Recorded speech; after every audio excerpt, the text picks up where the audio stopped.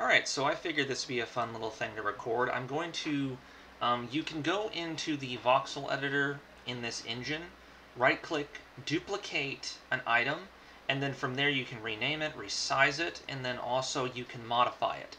So you can have different versions of the same object.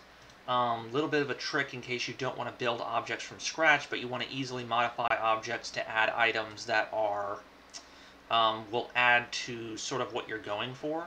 Right now I'm going to build a table with an alarm clock, so it'll look something like, the alarm clock might be a bit bulky, but this is all sort of a matter of perspective to a certain degree, because the table here looks a lot bigger than what it's going to actually look like. So let's see, I want a red alarm clock. So do this. Actually, I should just fill this in. There's no point in not filling this in.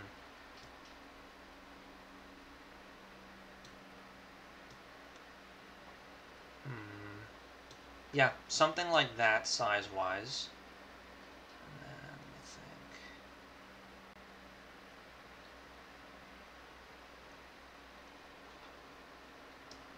let me think. Maybe not. Maybe not. I think. Depends on the type of alarm you have.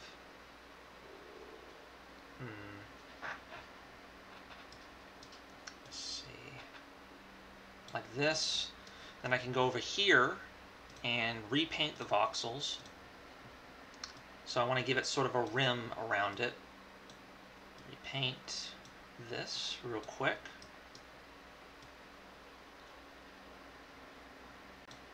Actually, I might want to repaint it all the way through, perhaps? Maybe not all the way through. Maybe, let me see. Maybe go with a red color. Light red all the way for the backgrounds. For the outlines, I mean.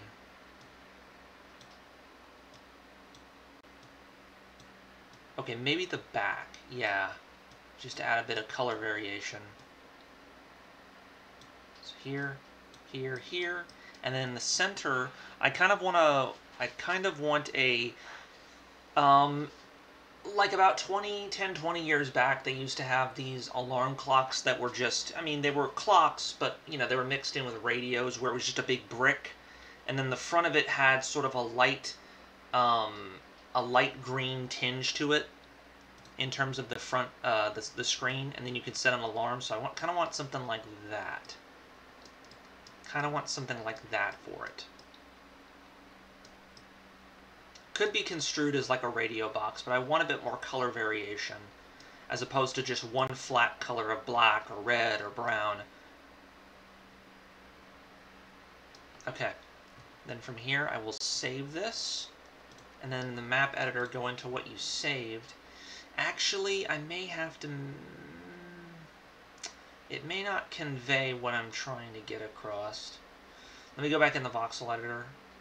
And let me add something like perhaps like a radio antenna, just to give the impression that it's sort of a radio mixed in with an alarm clock.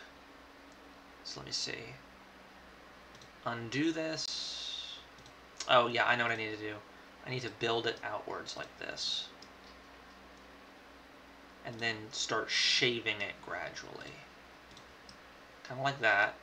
And then from here, remove certain voxels. Wait, hold on. Add more voxels to the box here. And then 1, 2, something along the lines of, yeah, like that. There we go.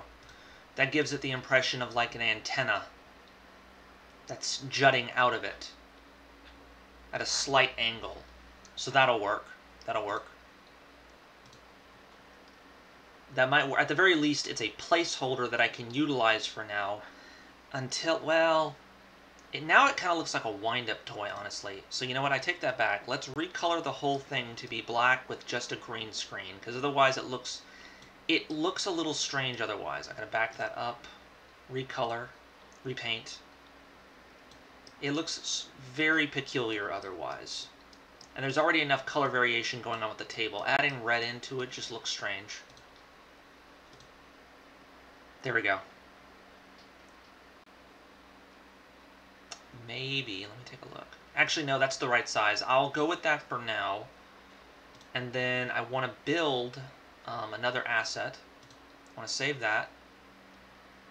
Close this, just close it.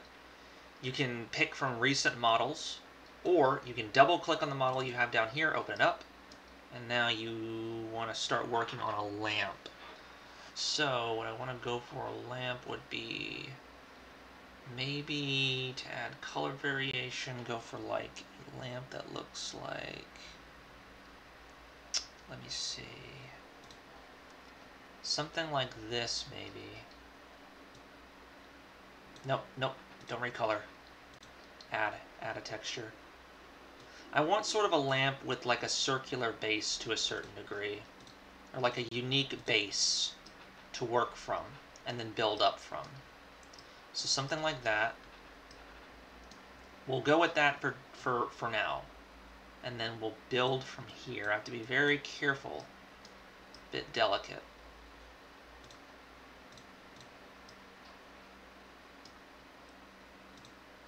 Whoops.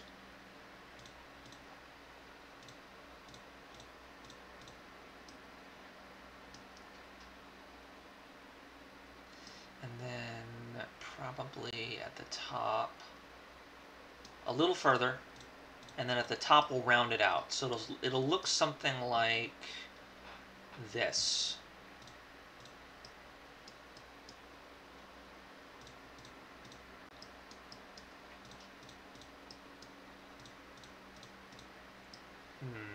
Kind of like that. Yeah. And then to give it the impression of light radiating from it, so to speak, I have to still mess around with like ambient occlusion and lighting when it comes to specific pixels. We'll go with something like that for now, I would say.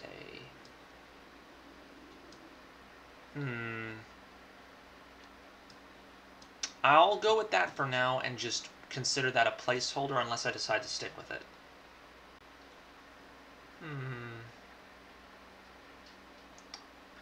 Looks a little odd.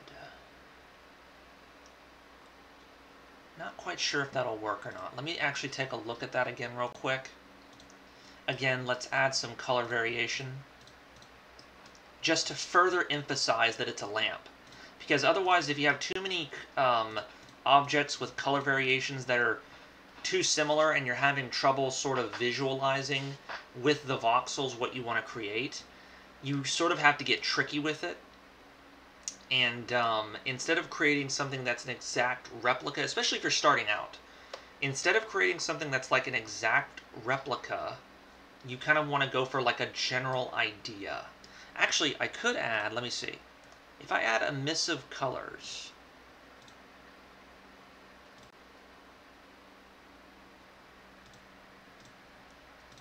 well, no, never mind. Okay, abort that, because I don't think I'm prepared for that. I'm gonna have to figure out what to do. I know you can add emissive colors or like transparent colors and stuff like that. I'm gonna have to wait and see what I can do with that. I can also add different textures as well. Might be able to make custom textures and import them, but for now I think this is fine. I think this might do.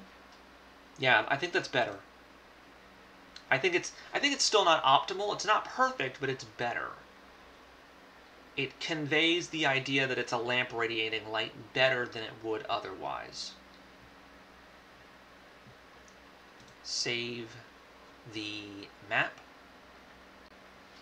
Okay. And then from here, I want to make a computer. So I'll close this.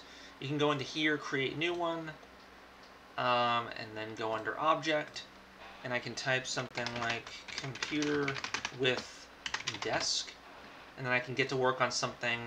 In terms of the size of the object, it's going to have to go up to the halfway point here, because at a 16 by 16 by 24 grid dimension, if it goes anywhere past that halfway point, it will extend past the wall. So you'll have a house where the PC and the desk are bigger than the house itself and are breaking the formation. They're basically breaking reality. We don't want that. So what I'll do instead is about the halfway point. Anything jutting past this halfway point will also make the object look far too big, similar to this chair. And you want to be very careful about sizes in terms of grid dimensions, because things can look a little awkward at times. Sometimes you just sort of have to make it work. Other times you have to make sure that it's exactly what you're going for, otherwise it just looks strange. So I'll start with a base foundation, like legs. I'm going to go up to about here, and then the rest of the desk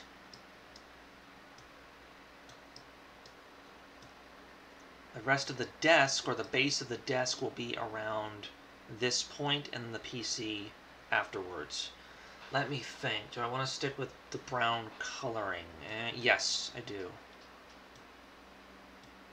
Make like an arch. Be very careful at what angle you're looking at things, though. Because like I said, as you can see, it can get very awkward very quickly if you're not careful. It'll start to like fill out far more than you want it to is the issue. So you have to make sure the angles you're looking at are solid. Let me see, I also want to add a bit more depth here.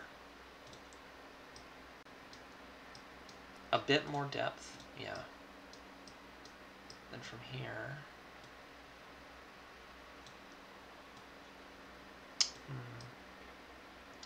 something like that, yeah. 2, 4, 5. 2, 4, 5. I want to give the impression of a drawer in the desk. So let me see, what can I do for that? It needs to be a bit wider. Something like that. And then add something like a handle to it. So add a voxel that looks like a handle. Preferably you want, if it's already a dark color to begin with, you either want a lighter color or a much darker color to give the impression of like a handle that you can grab and pull. So that's what I'll do. May have overdone it there. Let me see. It's 4 pixels and that's 3. Let's go down to 3. Let's make the handle a little smaller. From here, I guess, do I want to add any depth to it? Or do I want just an illusion of depth, depending on what angle you look at? Because I'm not really sure if players are going to be able to... Well, they might be able to see it. They have a rotating camera. Players are going to have a rotating camera, so they're going to be able to see the depth of the object at certain angles. So, we don't really want that. We want there to be depth to the object in order to continue to create the illusion of the object having permeability in terms of the object feeling like an actual object you can interact with. You want the object to feel like something someone can reach out and touch, even if they can't at all reach out and touch it. Especially in a game that's non-VR. If this were VR, that would be a much easier to convey, because VR, you can just do that. You can reach out and touch something. If you know what you're doing, you can convey that very easily. But since this is a 3-dimensional standard flat screen game, you can't really rely on that. So you have to actually fill out the details physically. The only time you ever want to create an illusion where the object doesn't have depth is if you can get away with it. Kind of like a refrigerator. If you make a model of a refrigerator, but you don't actually know how to like animate or like put in anything in the refrigerator in terms of details, all you got to do is make out a hollowed out husk, build a texture around it, and give the impression that it's a refrigerator you can interact with. But for this, I can't really rely on that. The desk is just going to have depth, because at certain angles, you're going to be able to see that it's basically like the equivalent of a handle that leads to nothing. So for this, I want to give it the impression that you can actually like open something up and peer inside. And then I need a center space, because I need to give the impression of a desk you can open up and look into. And then we're going to have to see what color we're going to use for the PC. which is going to be a bit tricky. I have to be careful about the size of it.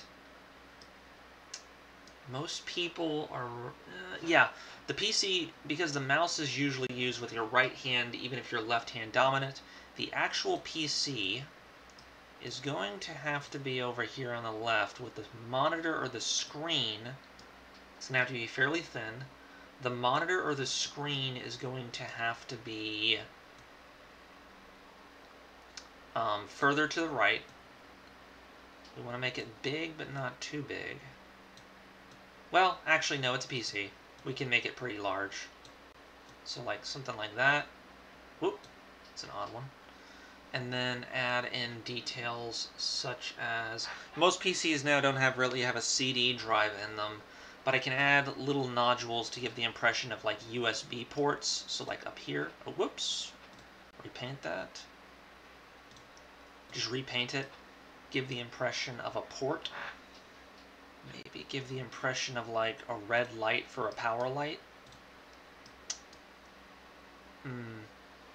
What else? Oh.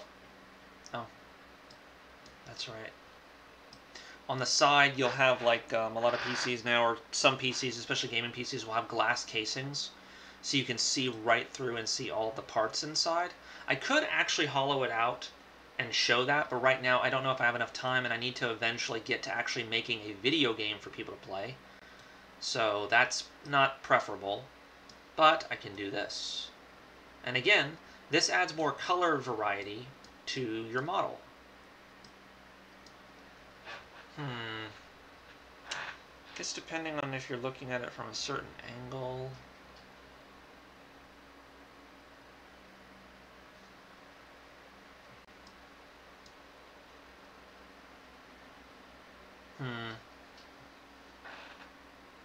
Not sure if I like some of it, no. Might be too big, maybe.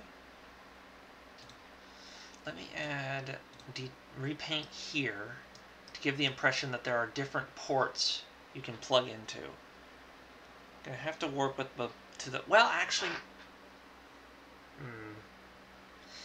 Actually... A lot of PCs have glass casings there too, so let me undo this. Oh, whoops. Let me redo that. Paint.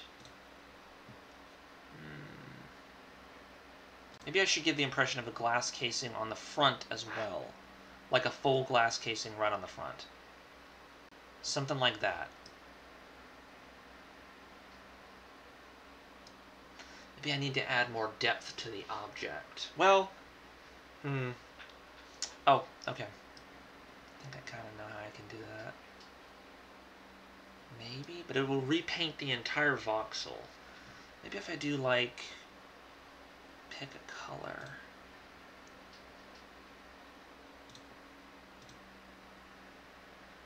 That won't quite work. Replace a color. Oh, no.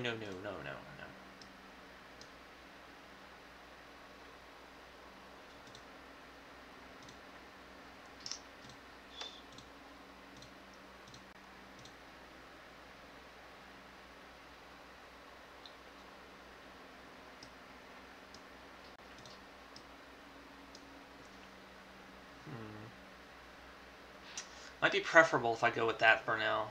Okay. I'll stick with that for now. Just for now. And then over here, I'll need to like do like a little plug-in for a mouse. Let's see. It's a bit bulky. It's not quite as detailed as I would like it to be. But right now, I'm going to work with what I have. And then I need like a monitor. So, whoops. Gotta stop repainting for no good reason. Need a monitor. Whoa, too bulky.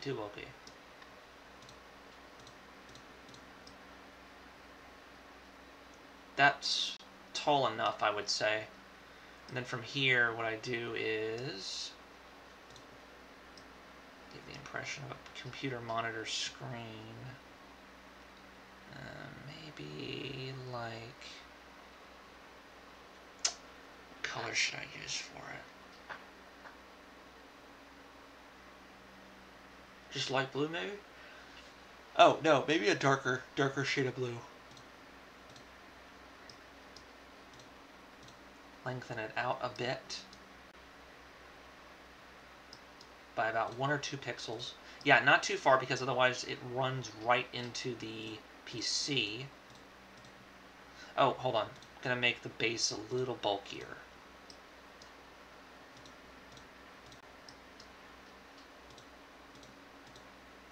Wait, no.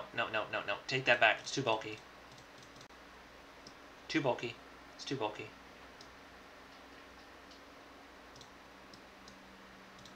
That's somewhat better. Okay, then from here, go back, keep adding to the screen.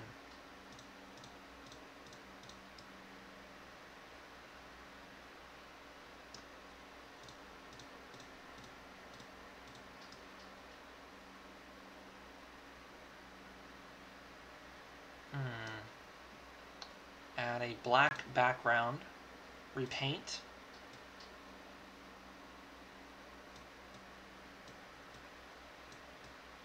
Something like that. A little rough around the edges, but something like that, basically.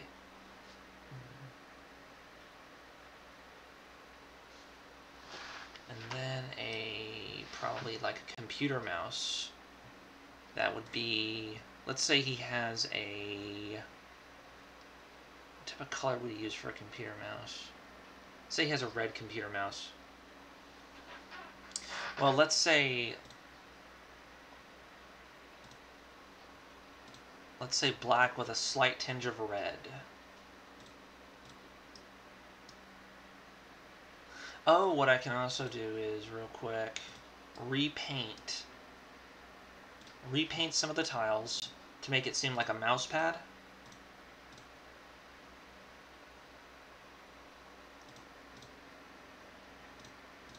A larger mouse pad, and then like a smaller mouse, like a fairly large mouse pad, and then from there a smaller, bulkier mouse in the middle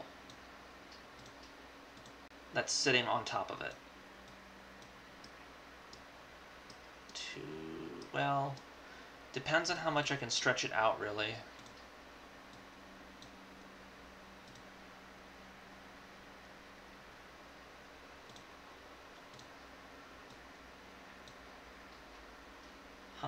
Yeah, well. To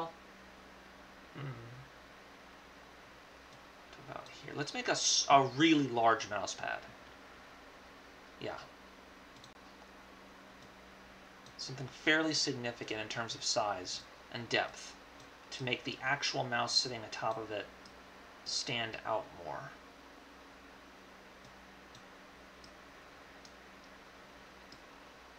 Might be too big. Might be too big. I think I overshot.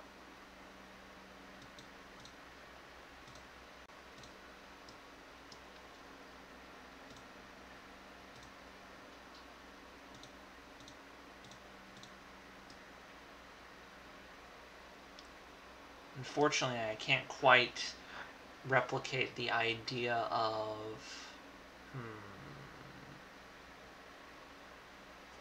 I'm going to stick... It's super bulky. It's bulky to the point of being ridiculous.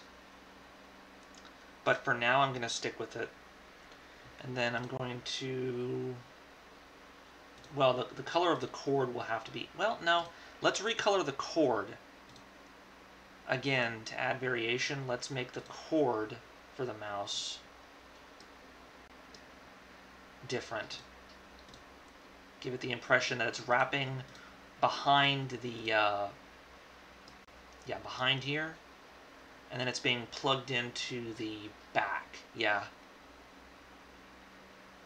So I want it to kind of look like this. It's the same color as the PC, though.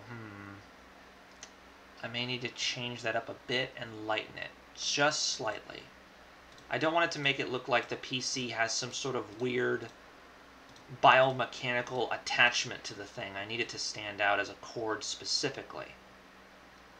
That gives the impression, if someone looks back there, that there's a chord that's sort of touching up against the base of the computer monitor or screen. But I think the computer screen itself looks a little strange. I may have to just repaint this.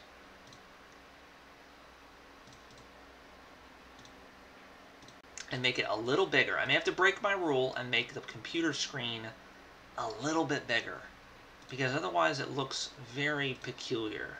It's doable, but it looks a little peculiar and a little too small. There we go, that's better. That's preferable. Yeah.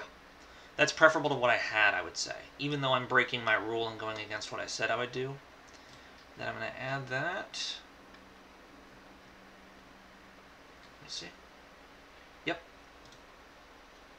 Computer with desk. Let me see if it'll... The other thing you have to be careful about in terms of placement is, as I've learned the hard way, is with the wall placements. If the walls jut out at certain angles, then you can't actually place certain textures or tiles because it will technically interfere with certain wall tiles. And then you have a situation like this where you have to, like, you can't place it against a wall, you have to place it slightly away from the wall, which can be a bit frustrating.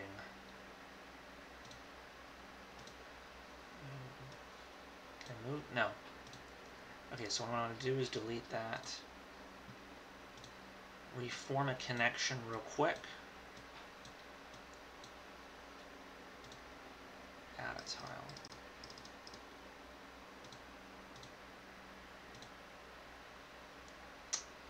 That's going to be a problem.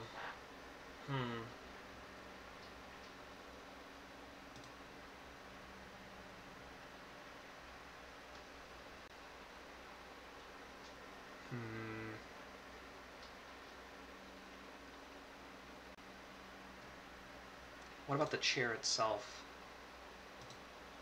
The chair's pretty jumbo-sized. Okay, what I want to do is... What might be a good idea is to place a connector here so that way players can walk in between the two because there's a bit of spacing. I'm going to have to work with this because there's an issue where edit tile, if you notice, the tile there has a bit of a box, so you can't really, you can walk up to and like touch it, or even go through it depending on how you create the connection for the pathways. But the tile itself has to take up a certain amount of space based on the dimensions it's given, and the dimensions are a little too large right now. So I'll have to see if I can fix that later. So for now, I'm just going to leave it at, he has it near the window here, and the chair backed out here. The player can then move over here, or move around it this way. So they can move behind the PC, or they can move in this direction as well. They can cut across if they need to. I'm going to have to leave it like that for now. And then save. And then for now, I'm done. I'll be doing more work off camera.